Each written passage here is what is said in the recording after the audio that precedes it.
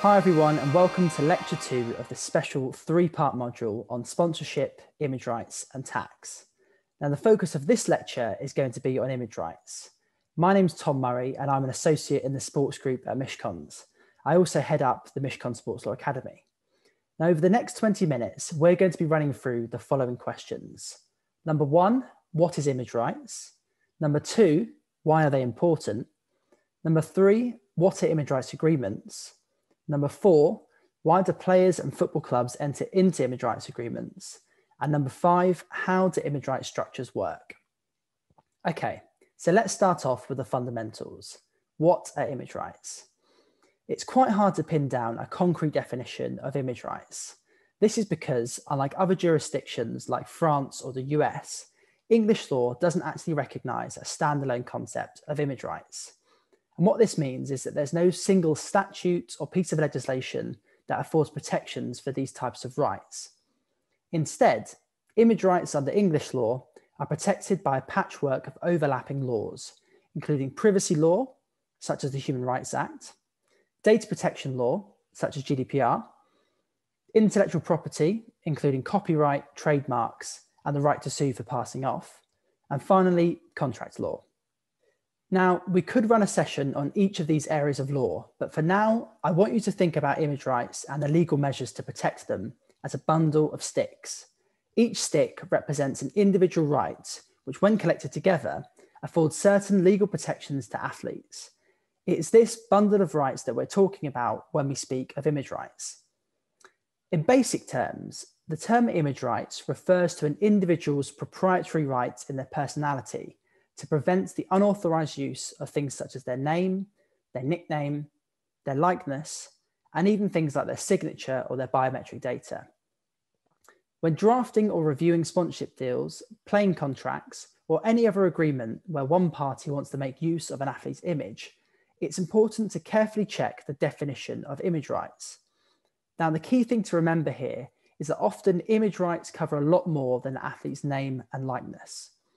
Some sponsorship deals that I've advised on, including with the likes of Adidas and Puma, include much broader definitions and include stuff like an athlete's tattoos and their animated portrayal. Now, the reason you need to be careful here is that often an athlete may not want to give a sponsor or a team the right to exploit these characteristics commercially. Okay, so now we know what image rights are, but why are they important? There are two key reasons why image rights are important. The first is that they prevent people from using your name and your likeness without your consent. This means that a brand can be stopped from commercially exploiting your image without your permission. Image rights also allow you as an athlete to license the use of your image in return for a fee. Image rights are therefore the basis of all sponsorship and endorsement deals. Now, whilst image rights are important in all sports, in my experience, they tend to come up most often in football. In the early 1990s, upon the creation of the Premier League, people started to realise that a player's overall commercial value to a club may far exceed their on-field ability. Now let's take someone like David Beckham towards the end of his career. Whilst he may not have been the best player on the pitch, his value overall to his club and their sponsors was huge. Sport is no longer about having the best players or athletes, although this certainly does help. Clubs are now increasingly interested in how they can use an athlete's international image and their Instagram following to boost their global reach. Now let's take someone like Cristiano Ronaldo, for example. As of November 2020, he has 242 million followers on Instagram. Juventus, the club for which he plays, have only 44.4 million, and I have just over 2,000. When Juventus signed Ronaldo back in 2018, they weren't just signing a world-class player. They were signing a brand which they could use to enhance the profile of the club. Now, it goes without saying that clubs, and more importantly, their sponsors, want to have their best known players at the front and centre of their advertising and marketing campaigns, and often use image rights agreements to achieve this. Now, let's say you're Tottenham Hotspur. You want Harry Kane to be the central person in all of your advertising. Tottenham would want to use Kane's image when launching the club kit, in the club shop, across their commercial and social channels, and in conjunction with particular existing club sponsors and partners. But why? Well, better players means better exposure. Better exposure means more money, and often more money means more success. But how do clubs ensure that they have the ability to use a player's image to fulfill their obligations with sponsors? Well, they enter into image rights agreements. For the next bit of today's talk, we're going to be focused on what are image rights agreements. In football, an image rights agreement is a contract between a club and a player, or a player's image rights company, that governs how a club and its sponsors can use a player's image and who has control over such use. An image rights agreement sits alongside a player's contract and enhances the limited rights that clubs have to use a player's image to promote the club and their sponsors. Now, under the standard Premier League contract, players have to make themselves available for promotional, community, and public relations activities for up to 6 hours a week. All players in the Premier League sign up to the same legal terms using a standard form contract. Now, this 6 hours is split between PR and community appearances and promotional activities. So what this means is that clubs only have approximately 3 hours for their commercial partners and for marketing. For many clubs, this is seen as insufficient, particularly for star players or where clubs have a significant number of commercial partners. Now let's take Man United as an example. As well as having an official kit supplier in Adidas, a kit sponsor in Chevrolet, they also have an official carrier, an official tyre partner, an official medical systems partner, an official wine partner, an official logistics partner, and even an official global lubricant partner. Now that's a lot of partners who want to have access to the club's players. Without an image rights agreement in place with key players, it would be difficult for Manchester United to satisfy their obligations with sponsors. Another feature of the standard Premier League contract is that it imposes limits on a club's use of a particular player's image. A club is not permitted to use a single player's image greater than the average for all players regularly in the club's first team. This is often why in adverts, such as Liverpool's advert with Nivea, a number of different players are featured. This prevents someone from inferring that any brand or product is endorsed by a particular player as opposed to being endorsed by the club. But why are these limitations in place? Well, what they do is that they stop clubs from focusing all of their commercial activities around one player or one group of players. Given the restrictions that exist, both in terms of time and usage, you can see why a club may wish to enter an image rights agreement with some or all of their players. By paying players an additional fee on top of their salary, in return, clubs received enhanced rights, such as additional promotional appearances, greater usage of certain players, and often things like access to their social media data. Now, the key point here is that image rights contracts are used by clubs to further monetize their most valuable assets, their players. Another benefit of image rights agreements is that they prevent players from working with competitors of the club's sponsors. Now, let's take Chelsea as an example here. Chelsea is sponsored by the likes of 3, Cadbury's, and Carabao. When signing up players to image rights agreements, Chelsea may require the players not to promote competitors such as O2, Nestle, and Red Bull. Now, this keeps their sponsors on side, but what it does do is it limits the commercial opportunities open to players, which is why the club will often pay the player an additional fee. So now we know what image rights are and why they're important. We've also looked at image rights agreements in the context of football and why clubs and players enter into image rights agreements. For the final part of today's lecture, we're going to give a basic overview of image rights structures.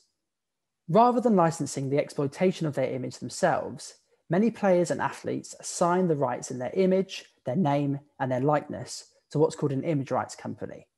For those of you who don't know, an assignment is the legal term for the transfer of rights from one person to another. An image rights company will often only have one shareholder and one director, and often this is the player, although sometimes image rights companies can include members of the player's family.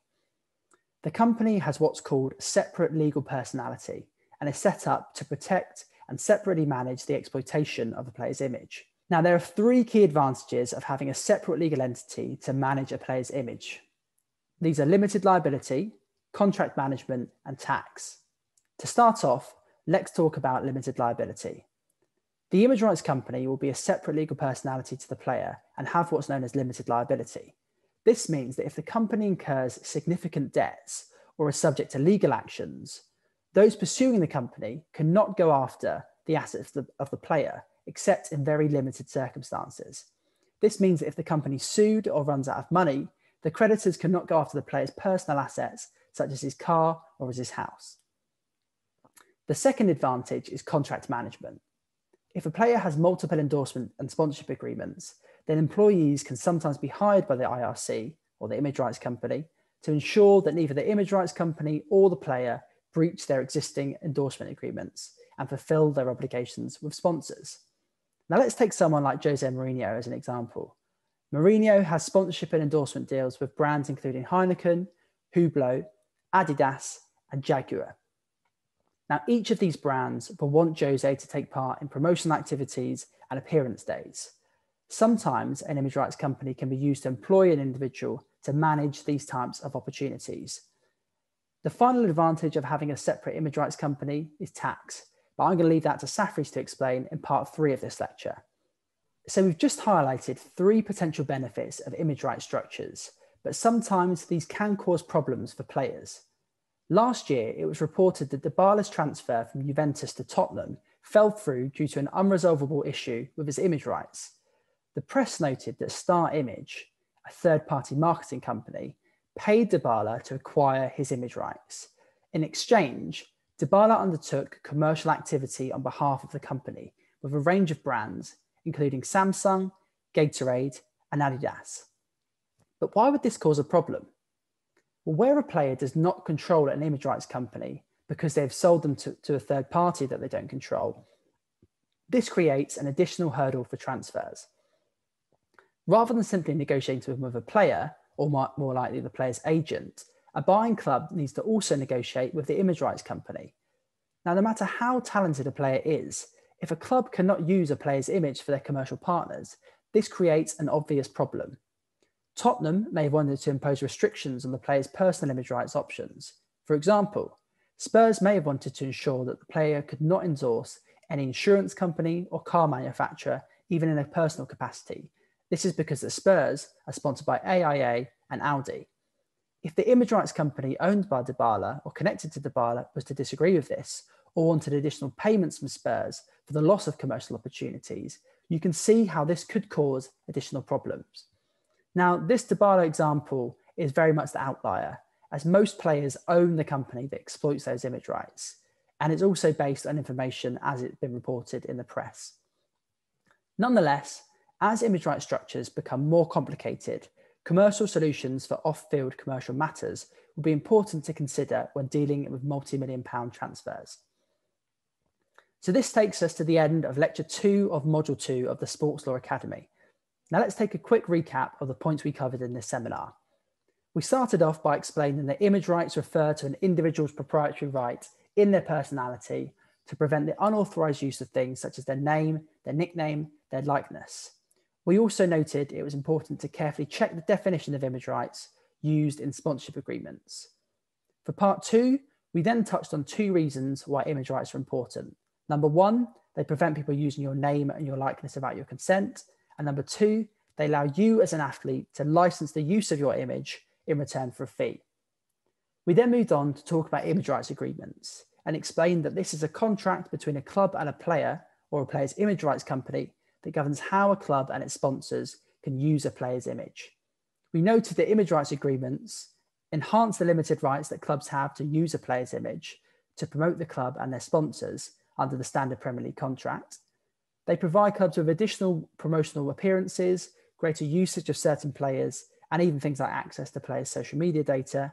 And finally, image rights agreements prevent players from entering into individual endorsement deals with competitors of the club sponsors. For the final part of the session, we looked at image rights structures, which is where a company with a separate legal personality is set up to protect and separately manage the exploitation of a player's image. We noted that there are 3 key advantages of having a separate legal entity to manage a player's image rights. Number 1, limited liability. Number 2, contract management. And number 3, tax. Thank you for taking part in this lecture. For the final lecture of this module, we'll be joined by Pete Hackleton and Reece Linnell of specialist accountancy firm Saffery Champness. Thanks for watching.